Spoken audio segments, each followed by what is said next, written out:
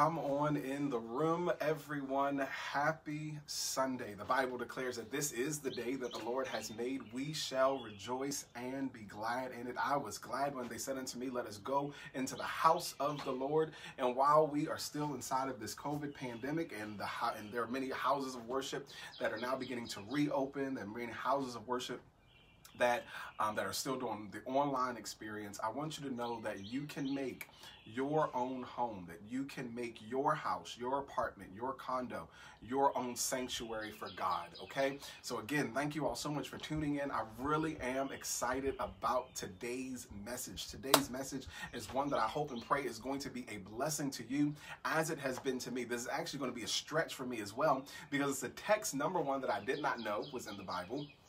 A text that number two, I discovered some things about with regards to, a word study that I did on some of the things that are said inside of the text. But then also, this is a text that really sets us up for something big, something great for the life and legacy, even of TWC. Okay. Also remind me. Look, somebody just put down there, put a little reminder towards the end. I have a huge announcement at the end of service, but I'll make sure that everybody is in and engaged and involved so that you're able to hear some of the next steps that TWC is taking as we are transitioning inside of this post-COVID experience, okay? Today we're going to the book of Exodus, the 19th chapter, the book of Exodus, the 19th chapter.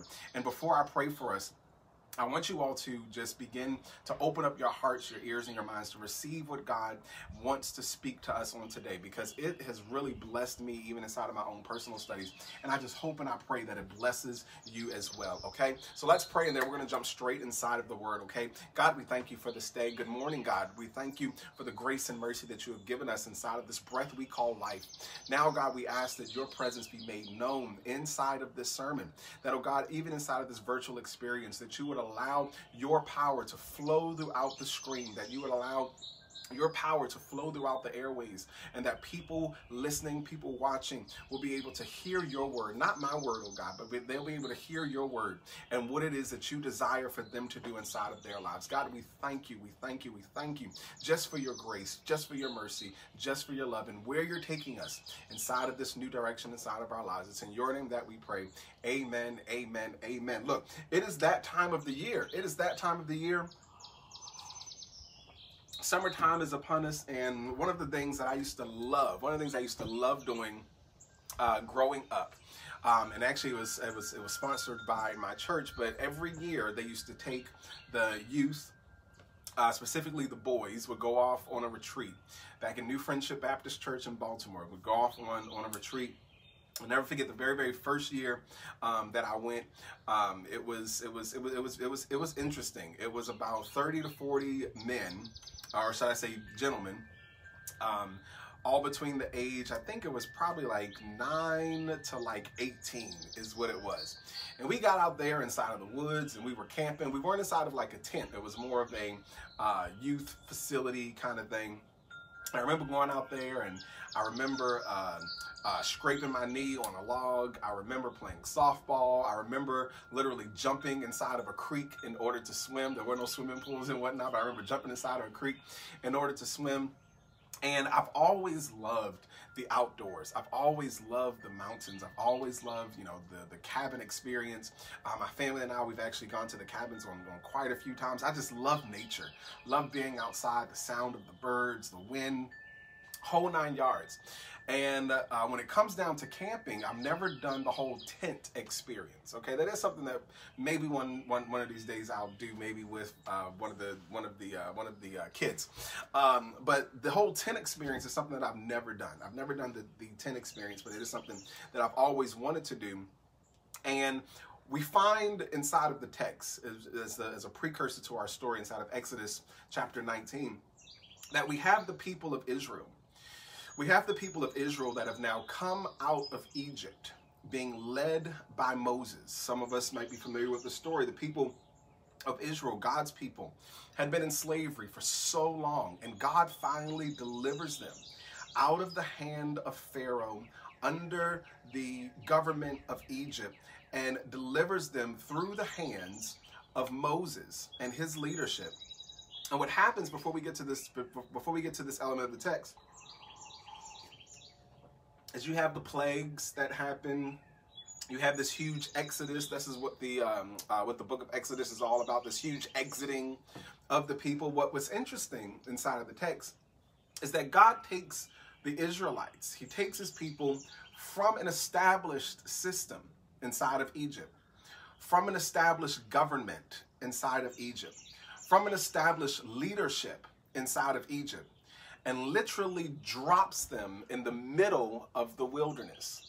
And my question to you all on this morning is this, and I need y'all to really engage with me this morning, because this really blessed me. Sometimes you might feel as though God is transitioning you from something that is established into something new and different and foreign. See, here's the thing. You might feel as though God is transitioning you from an established career to start something new and start something different, and maybe starting your own business. You might be feeling as though, or experiencing inside of your relationships, that God is ready to move you and transition you from something established. Maybe you're experiencing a divorce. Maybe you're experiencing a breakup or a separation. And now God is moving you from something established into something new and different.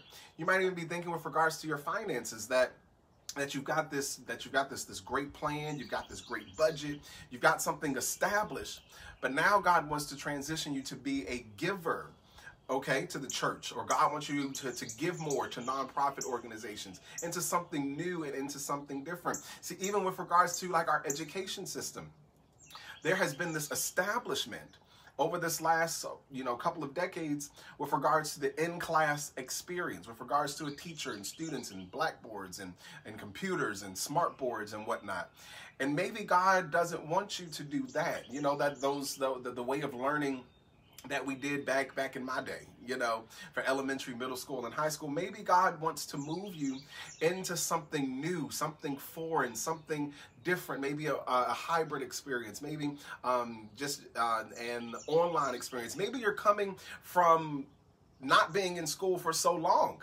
Maybe you've been out of school for, 10, 15, 20 years, and you already have this established life over here.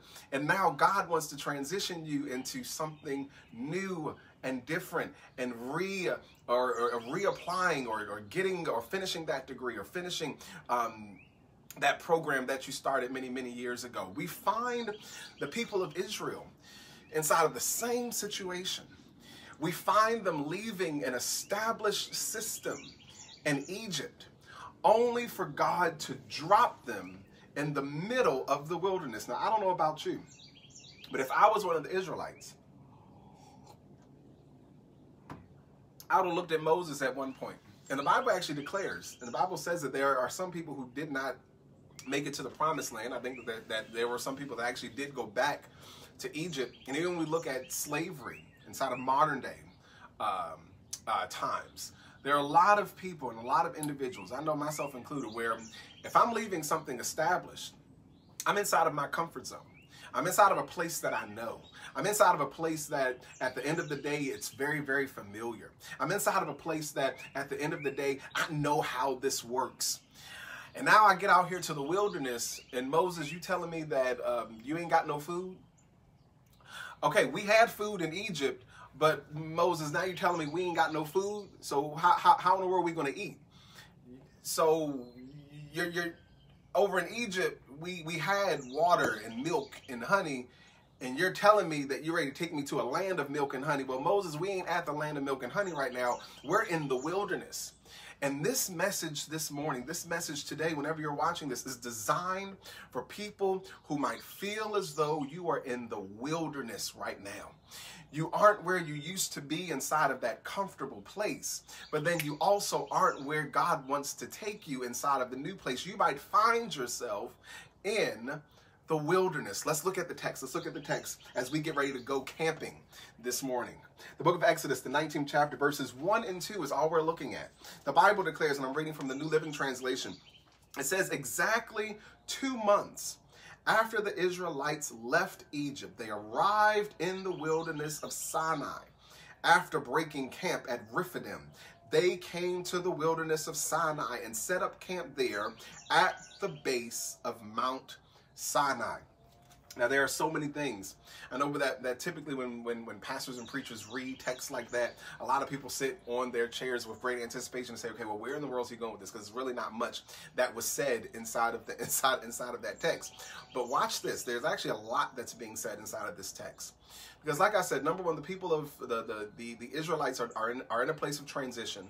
And this is also just before they receive the 10 Commandments from Moses. When Moses goes up to the top of the mountain, comes back down with the 10 Commandments. They're actually right at the point before they receive the Torah, the law, okay? Or these 10 Commandments. Now look what it says. It says exactly 2 months after the Israelites left Egypt. Now it was 2 months, okay? This wasn't a God take us from Egypt and draw us inside of the promised land. Okay? No, this wasn't a God deliver us from Pharaoh and now give us our own system. No. This wasn't God put me inside of my comfort zone, or should I say take me out of my comfort zone and put me inside of a new comfort zone. No. The Bible declares that it was 2 whole months and they still had not made it to the promised land. They had just made it to Mount Sinai. And it was 2 months that had lapsed by before they had actually made camp inside of the wilderness. And one of the things that God dropped inside of my spirit as I was studying this and as I was looking at this, and I don't know who needs to hear this morning, but there is going to be a time lapse between where God is taking you from to where God is bringing you into. See, here's the thing. We don't serve, I don't know who needs to hear this morning, we don't serve a microwave kind of God. Okay, and look, we've actually, and I know a lot of pastors and preachers have always said that, and I think that we can kind of revisit that statement. We don't serve an air fryer kind of God, okay? We don't serve a TV dinner kind of God, okay? We don't serve an instant rice kind of God. No. We serve the kind of God that at the end of the day, there is going to be a lapse of time between where God wants to take you from to where God wants to bring you into. Now, 2 months, the Bible says, had lapsed by. And I know that sometimes inside of our lives, we don't want to wait. There are so many times inside of our lives where we get impatient. There's so many times inside of our lives where we are praying, God, you took me out of this one situation, but God, please hurry up and get me inside of the new situation. And what God told me to tell somebody this morning is that there has to be a waiting period. And within that waiting period, you need to spend time talking to God, building better relationships with God, building better relationships with yourself, spending time in prayer and meditation and scripture reading in order for you to prep for the new area, the new opportunity, the new realm that God is ready to bring you into. See, God, like I said, isn't just going to pick you up out of one situation and just drop you inside of another situation. That's what's wrong with a lot of people's relationships. Who am I talking to this morning? I feel like preaching. That's what's wrong with a lot of people's relationships, okay? You dump him or her on Friday, and then by Sunday, you're already on a date with somebody else. See, here's the thing. You have not given yourself time enough to heal or even to process the ending of one relationship before you jump inside of another relationship, okay? This is one of the reasons why some people don't transition as it relates to their career as well, because they put in their 2 weeks notice, and they end one job on Friday, and then pick up the next job on Monday, and you have not had enough time or space to really clear yourself, to clear your head, to clear your space in order to prep for the new area that God is bringing inside of your life. And what God is declaring this morning is that there are going to be some times inside of your life where you are just going to have to give it time. 2 months had passed by. Exactly 2 months. After the Israelites left Egypt, the Bible declares that they arrived in the wilderness of Sinai. Like I said, that there are going to be opportunities, there are going to be situations inside of your life where your arrival will not be your destination. I want y'all to say that just because you've arrived at a certain place does not mean that that place is your destination. I'm gonna say that one more time because this thing just blessed me in a way that y'all just don't understand. They arrived in the wilderness, but they had not made it to their destination yet. And I want to encourage somebody this morning to let you know that where you are, just because you have arrived, that is not your final destination. Just because you are inside of this environment is not your final destination. Just because you are inside of this specific relationship, inside of this specific job, with the specificities of your educational pursuit, with the specificities of your financial pursuit, at the end of the day, just because you have arrived inside of the wilderness is not your final destination. Who am I preaching to this morning? God wants you to know that you might have to spend time in the wilderness before you get to your final destination. And at the end of the day, that is 100% okay. I'm sure that there are some people that Moses was looking back at. And Moses looked back and said, look, y'all, we're ready to, we've left Egypt. And we're not at Canaan yet. We're not at the promised land yet. But we're ready to pitch tent. We're ready to set up camp right here. I'm sure that there were some people that was looking at Moses and said, now you promised us a promised land. But why are we setting up tent? Why are we setting up camp here inside of the wilderness? Watch the transition that happens. Watch the transition that happens inside of the text, because you have to really do a word study of the text before you can understand why this wilderness experience was so important. Look at what it says inside of verse 2.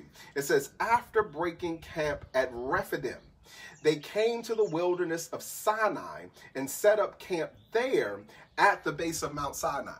Now, if you read that on the onset, you might just automatically think and imagine that they were in one place, transitioned to another place, and that was it. But if you do a word study of the text, the Hebrew, and I'm not one of those kind of practicing preachers that like to just spit out Hebrew words and whatnot. I'm just going to give you what the definition is and just take it for what it is, okay? The first time camp is used inside of verse 2, it's a pluralistic camp, meaning that they camped. They packed up camp from Rephidim and settled camp. The second time that the word is used, it's used singularly. In other words, they picked up camp, but when they settled camp, they were one body. And what God dropped inside of my spirit, I don't know who needs to hear this on this morning, but in your transition from one camp to the next, God is ready to pull together the pieces and unify whatever it is that is scattered inside of your life. Now, I don't know if I'm just not seeing no hearts or not seeing no likes or not seeing any amens. Maybe my glasses are dirty, but that thing just blessed me. Because we need to know that although our life might be so scattered, although our life might be so out there, although our life might be, in complete chaos and in complete disarray, the second that you choose to move camp, God is ready to do something, watch this, in your transition. God is ready to do something in your transition, just like he did with the people of Israel. They picked up camp as families and as tribes and as all these people just out there doing whatever they wanted to do. But the Hebrew says that they dropped camp as one body. And my question to you all is this: are you willing to pick up camp, the pluralistic, pick up all the pieces of that broken relationship, pick up all the pieces of that broken educational pursuit, pick up all the pieces of those financial decisions that you made that now have you inside of that financial crisis that you're in. Pick up all the pieces of whatever it is that you are in and have gone through and move camp. God told me to tell somebody this morning, it is time to move camp. It is time for you to pick up the pieces. It is time for you to do what I have told you to do and keep moving, keep transitioning, and know you're not going to get to your destination. Know you're not going to get to where I want you to be, but where I'm ready to drop you in the wilderness is the place that I'm ready to bless you. Because now watch this, the people of God could not receive the 10 Commandments inside of the new city. They could not receive the 10 Commandments inside of Canaan. No. They had to receive it inside of the wilderness. Why? Because when you receive God's promise in the wilderness, you appreciate it better once you get to the promised land. I don't know who needs to hear that this morning, but you need to know that God was with you, and that God had, and that God made provision for you, that God was walking right there beside you in the wilderness, and he's not just going to drop you off into your promised land. No, he's ready to walk into the promised land with you. I don't know who needs to hear it on this morning, but you are ready to set up camp in the wilderness, and that is not a bad thing. It is in the wilderness that you are in that you are learning how to pray. It is in the wilderness that you are in that you are learning how to seek God. If it is in the wilderness that you are in that you are learning how to meditate and focus your energy. It is in the wilderness that you are in that is only making you stronger. It is in the wilderness that you are in that you are learning how to survive. I don't know who I'm talking to this morning, but you might feel as though you are in survival mode. You are in survival mode in your relationship.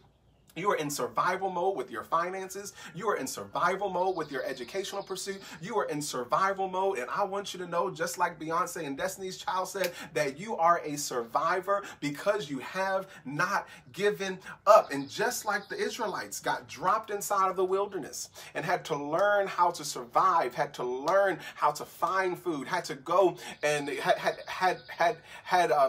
had Moses had to go and hit the rock in order to get water out of it. God had to send manna, quail down from heaven just to be their provision. If God can provide for you in the wilderness, and we have seen it over this past year with regards to COVID and this pandemic, if God can provide for you inside of this wilderness experience, it is only a testament of what God is about to do once you get to the promised land. Because the Bible even declares that eyes have not seen, ears have not heard, nor has it entered into the heart of man what God has in store for you. And I want to encourage somebody this morning that God has something in store for you, but you've got to go through that wilderness experience. You're going to have your heart broken. You're going to have some bills get behind. You're going to have to fail a couple of classes. You're going to have to get told no at a couple of job interviews. You're going to have to, they're going to have to be some doors shut in your face before God opens up the right door for you. When you are setting up camp inside of this thing called life, because watch this, look, watch this. I'm almost done. I'm running out of time. I hope this is good for y'all. It says they arrived in the wilderness of Sinai. After breaking camp at Rephidim, they came to the wilderness of Sinai and set up camp at the base of Mount Sinai. I'm almost done. Now, typically, historically speaking, also strategically speaking, is this good for y'all? When you set up camp somewhere and you're at a mountain, most times you want to set up camp at the top of the mountain, okay? Most times you want to set up camp at a place, and you want to do it at the top of a mountain, because should an enemy try to come up against you, you're able to see what's around you. But the Israelites, they set up base, or should I say, they set up camp at the base of the mountain. And when I asked the text the question, I asked God the question, I said, okay, God, why didn't you have them go up the mountain? Why didn't you have them set up a better protective barrier for themselves? Why did you have them at the base? Why did you have them at the beginning? And you know what God told me to tell somebody this morning?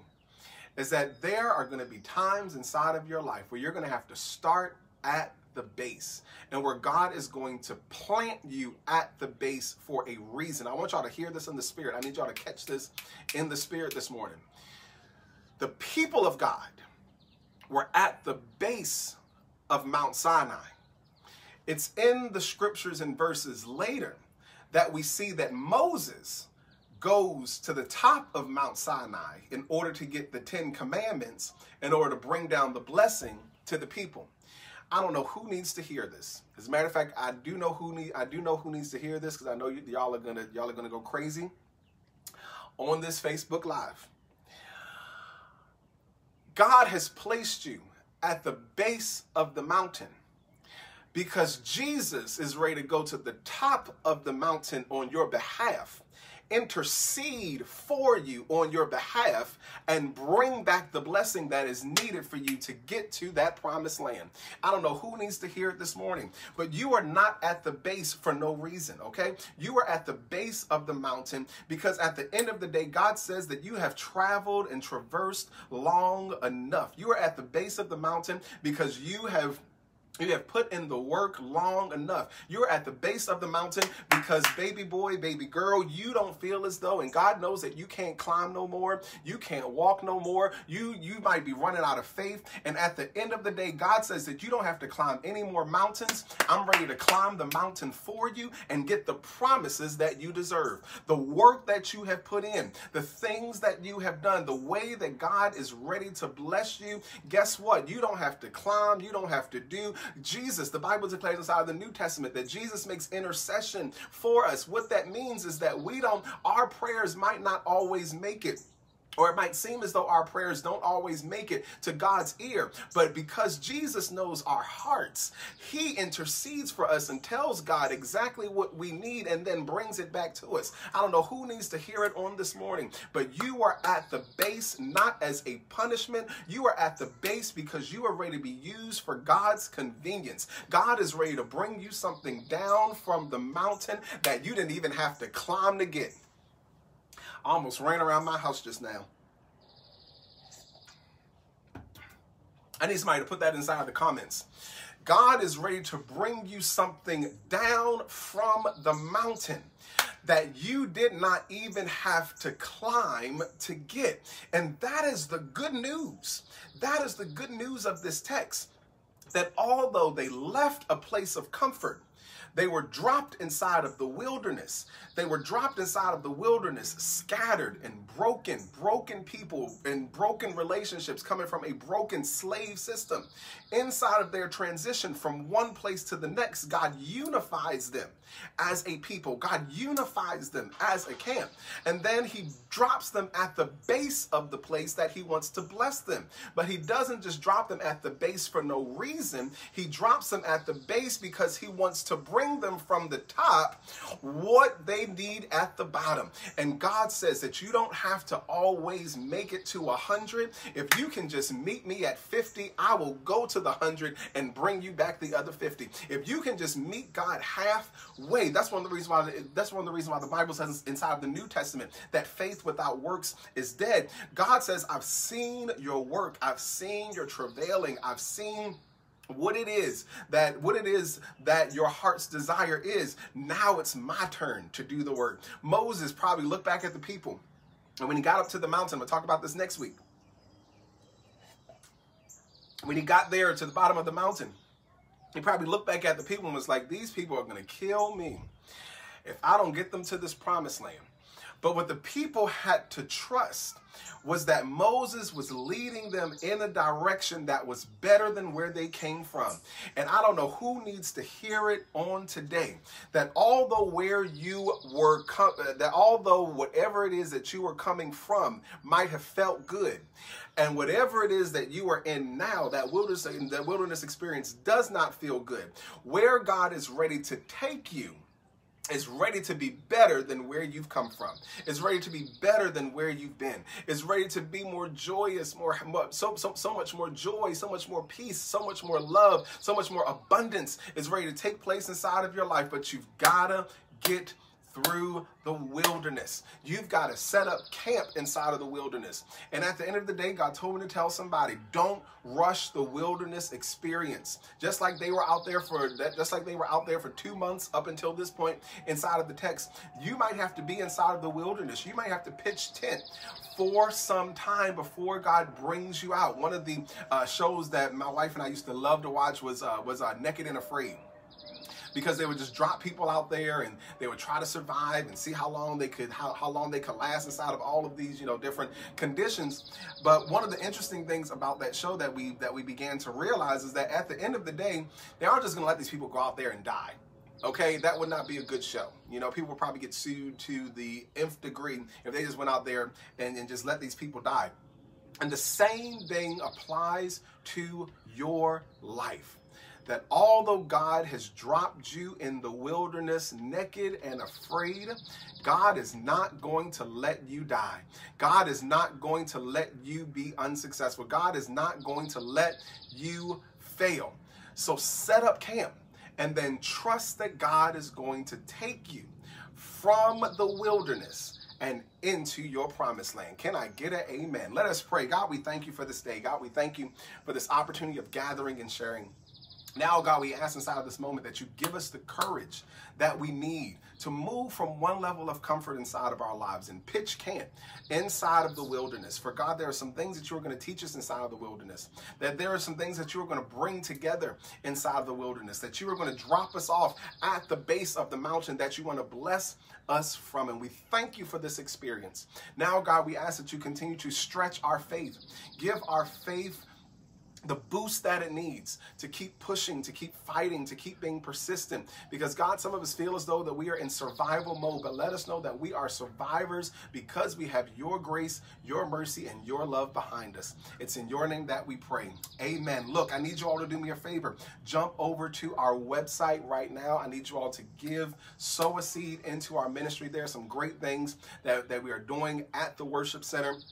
Give your best gift over at the website, www.twcatl.org. You can also give via PayPal. You can give via Cash App, $TWCATL. You can give via Zelle. A lot of people feel more comfortable giving through Zelle with regards to their bank account. So it's very, very safe and secure. You can use the church's email address for that. Look, the first Friday in July, we are going to be jump-starting, re-kicking off our first Friday homeless feeding. Woo!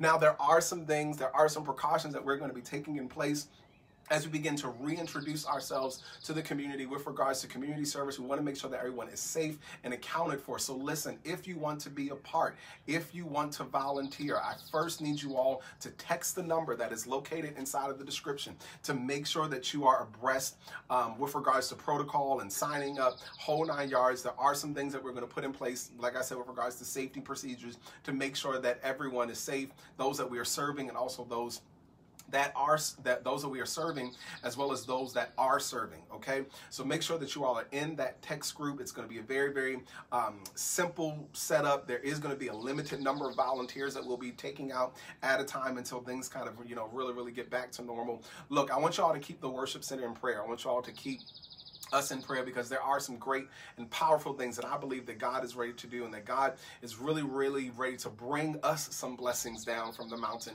although it might seem as though that we've set up camp at the base of the mountain. Okay, so again, thank you all so much for connecting with us and for helping us to continue our vision and our mission of connecting people back to God and humanity. Do me a favor, hit that share button, hit the like button, share this word with somebody. If it has blessed you in any way, shape, or form, partner with us in our ministry, because there are great things to come. Dare to dream, and I'll see you all either next week for Sunday worship or on Wednesday night for our virtual Bible study. Peace and blessings.